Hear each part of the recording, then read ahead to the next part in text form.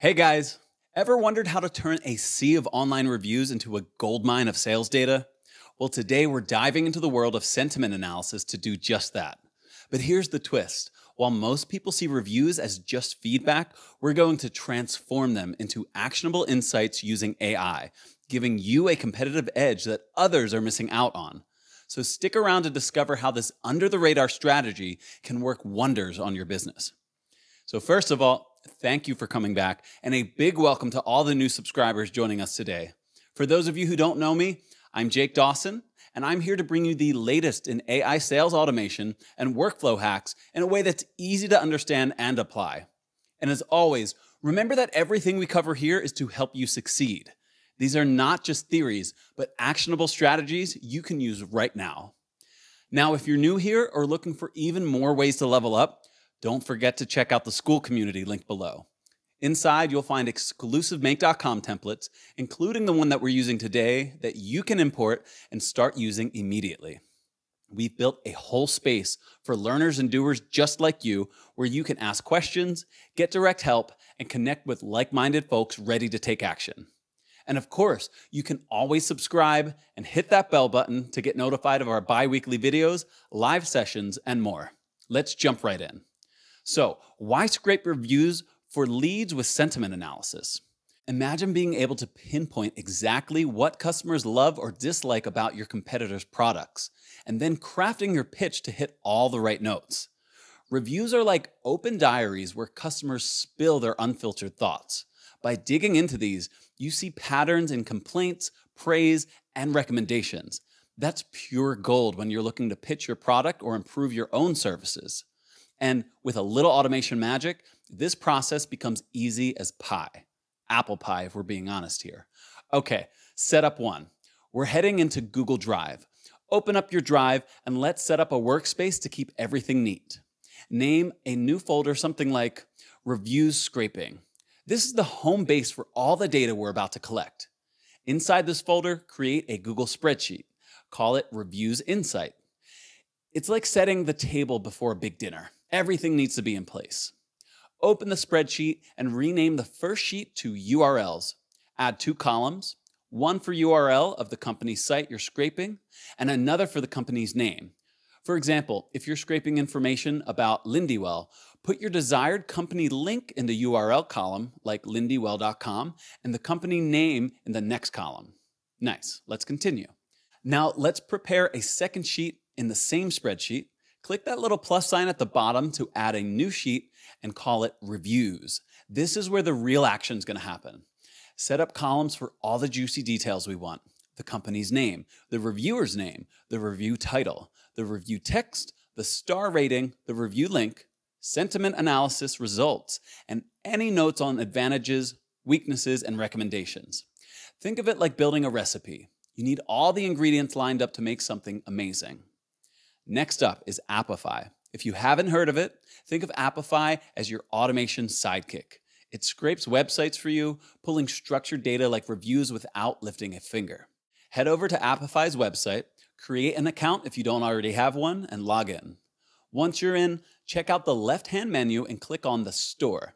This is where all the scraping tools live. In the Store, search for Trustpilot Reviews Scraper. You're looking for the one made by Casper. Trust me, it's a good one. Click on it and you'll see a detailed page about how to set it up. Don't stress, it's user-friendly, even for guys who don't know the first thing about coding. Once you're on the Trustpilot Review Scraper page in the Apify store, you'll see all the details about what to do for this scraper. First, look for the input fields on the setup page. You'll see a section labeled something like Company Website to Scrape Reviews For. This is where you'll paste the company URL of the company you want to analyze. It could be a competitor, your own business, or even a benchmark company in your industry. Just grab the URL, paste it in, and you're good to go. Next, configure the pagination settings. You'll notice fields like page to start scraping from and page to scrape last. Start simple. Set the first field to 1 and the second to 1 as well, if you're just testing things out. If you're ready to dive deeper, increase the last page number to say 10 or 20, depending on how many reviews you want to scrape. Just remember, more pages mean more data, but also more time for the scraper to do its thing. Once that's ready, hit start. Now, here's where things get slightly quirky.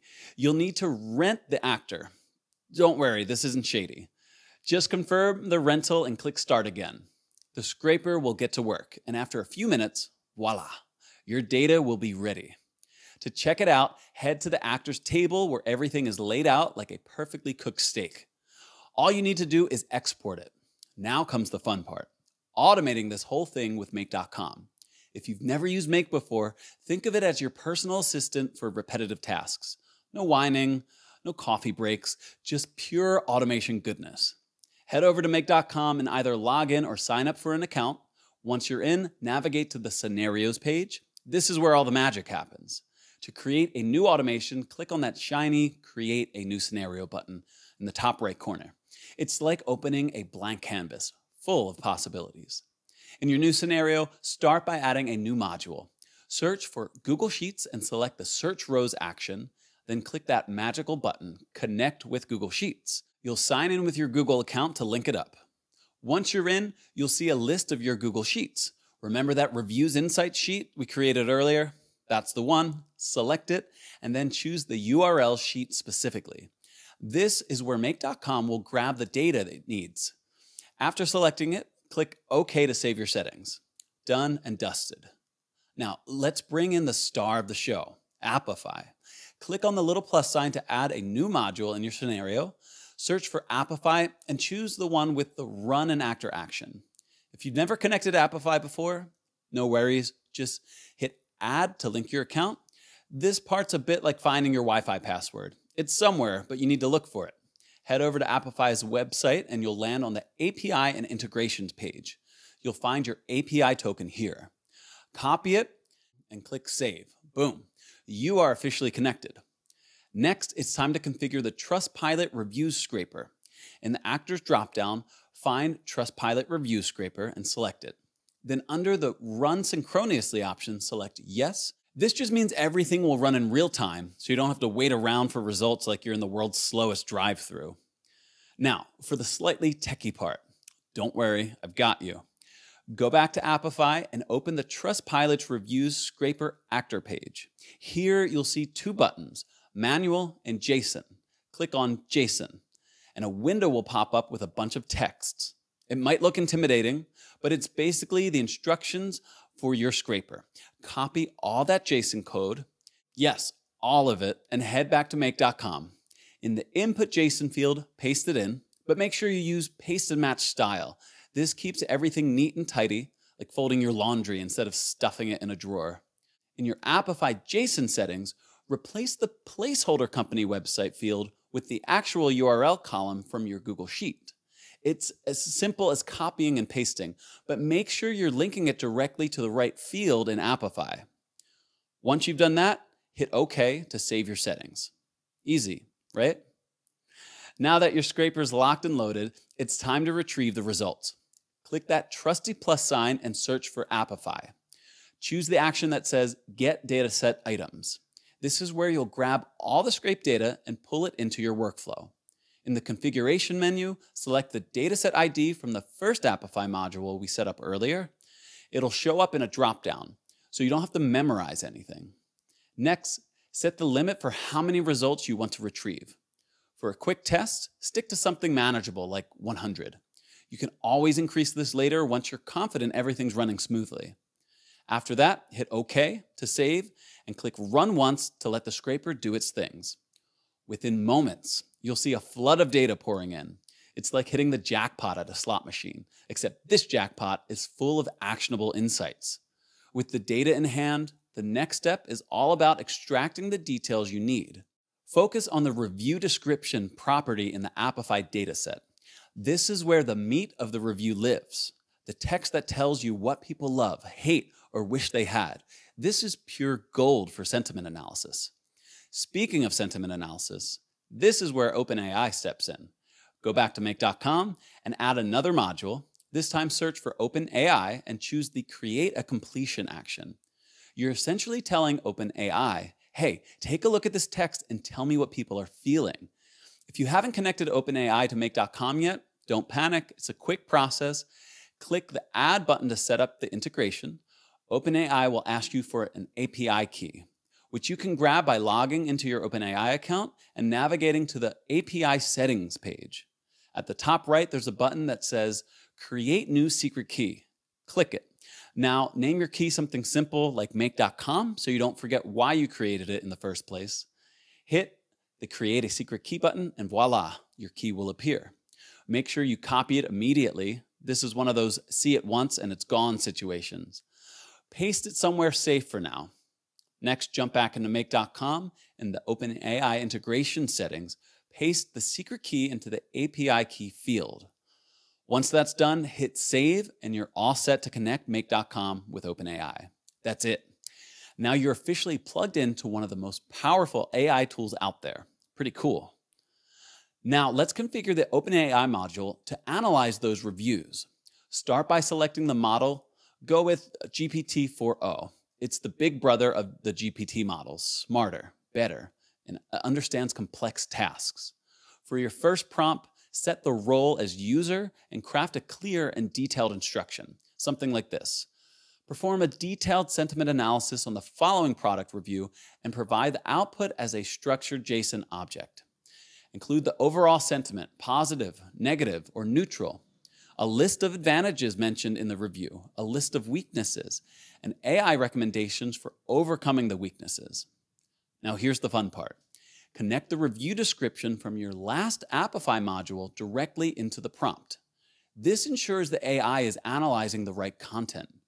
For your second message, set the role to system and include an example output format, something like this. Output the response as a JSON object with keys for sentiment, advantages, weaknesses, and recommendations. Once the prompts are set, let's move to the response settings.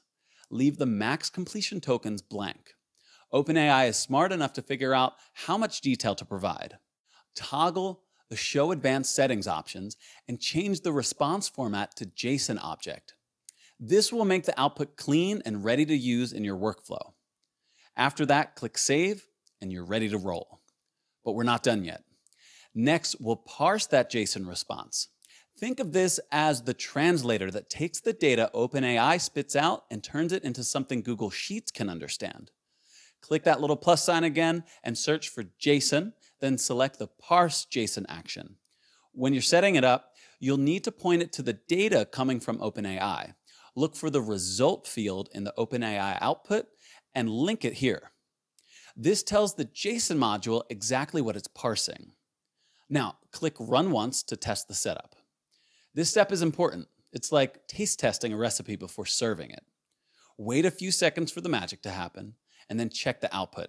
You should see all the different properties, sentiment, advantages, weaknesses, recommendations laid out separately. If it looks good, we're ready to move on. Next, let's connect this data to Google Sheets. Add a new module for Google Sheets and select the Add a Row action. This is the part where all your data gets neatly placed into the spreadsheet. Choose the spreadsheet we set up earlier, Reviews Insight, and make sure the sheet name is set to Reviews. This is where the real work begins, mapping all the data into the right columns. Start with the basics. Map the company's name from the Apify output to the company's name column in Google Sheets. Then map the reviewer's name, the review title, and the review description. Don't forget the review link and star rating too. They all have their place. Now here's where the JSON module comes in. Take the sentiment, advantages, weaknesses, and recommendations from the JSON output and map them to their respective columns in the sheet. Once everything is mapped, click OK to save your settings. This is the home stretch. Hit Run Once and watch as all your data flows into your spreadsheet. It's so satisfying to see it come together, like assembling IKEA furniture, but without any missing screws. After the automation runs, open your Google Sheet and double check the results. Everything should be in its place, from the company's names to the AI-generated insights. If something looks off, go back and tweak the mappings or settings. But if everything checks out, congratulations. You've just built a fully automated system that scrapes reviews, analyzes them, and organizes the data into a usable format.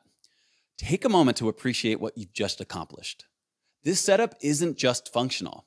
It's a game changer for understanding your market and planning your outreach. You've just turned hours of manual work into an automated process that runs while you sleep. Now, let's get ready to put this data to use and crush those sales goals. Great work. If you run into any issues or need more help, leave a comment below. I'll be happy to assist. If you found this video helpful, make sure to give it a like and subscribe so you don't miss out on any more easy to follow automation tips. And if you're serious about taking your automation game to the next level, check out our school community. It's linked below. Inside, you'll find exclusive templates, resources, and a supportive group of like-minded people ready to help you succeed. Plus, the exact template that we used today, it's in there. So don't miss it. Oh, and before you click away, here's a video you'll probably want to watch next.